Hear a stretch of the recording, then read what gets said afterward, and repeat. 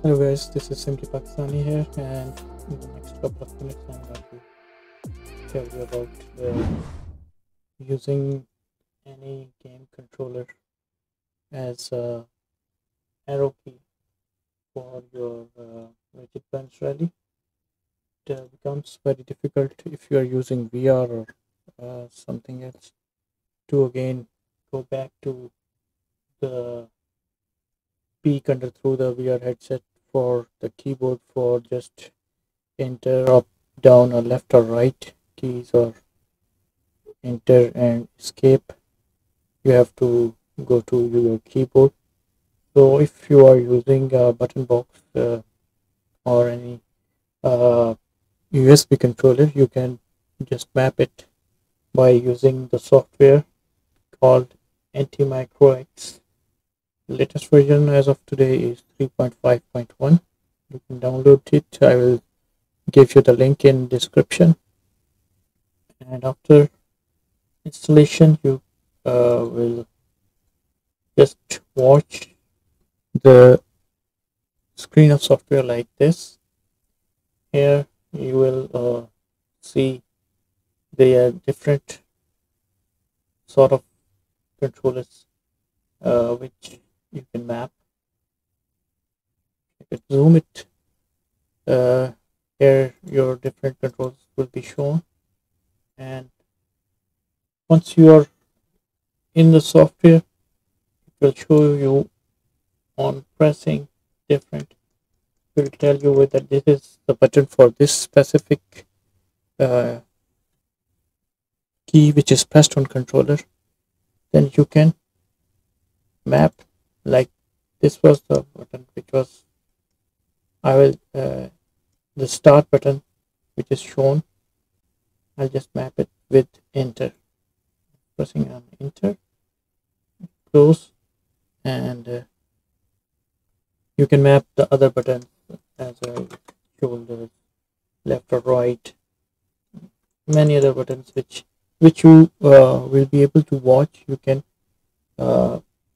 bind them, and the main issue is that you don't have to go back and again to the keyboard for up, down, or enter or escape key. So for the up, down, left, right, we have mapped the D-pad of this controller. Like left is the left key, so I have mapped it with the left of the keyboard. Once these are done, you need to save it. As I have already saved, so my it will not count. Such thing will come. I have already saved it, so I'm just gonna save it again. Done with it. Go into the settings. Check this mark close to tray and launch at Windows Startup. As sometimes we forget to open this software which actually simulates as the arrow keys enter the game due to shortage of time. So once your game is launched, you will see that the keys map are now in your button box or USB controller. Now it is a very good help. As you just need mainly 2 to 3 keys which are required. So for start, it is for back. This is the one I have mapped with the escape, and this button I have with enter. I have mapped it with the enter. So as you can see, I have just pressed this button and it has acted as enter of the keyboard. And this D-pad, this is a D-pad which is different, like it is for the arrow keys. Now